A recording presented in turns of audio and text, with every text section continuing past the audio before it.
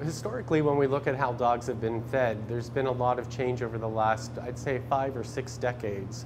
Probably going back about 5 decades or when the dry kibbled foods came into existence. And they served a really good purpose at the time. They allowed for people to feed their dogs nutritionally complete food, to be able to store large volumes of it without much care, and to really ease having a dog as a part of the family. It really did create an environment where dogs were a part of the family and could be well cared for. Well, times are changing and it's time to evolve to the next level.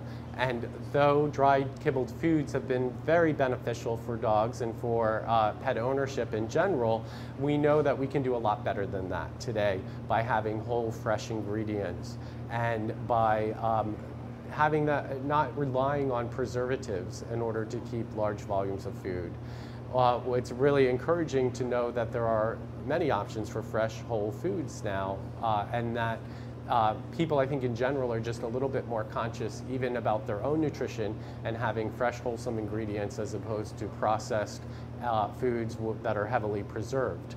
And so it's good that we're coming to a time where freshly prepared dog foods are commercially available. They are available where people are living and raising their animals, and that they offer a much better alternative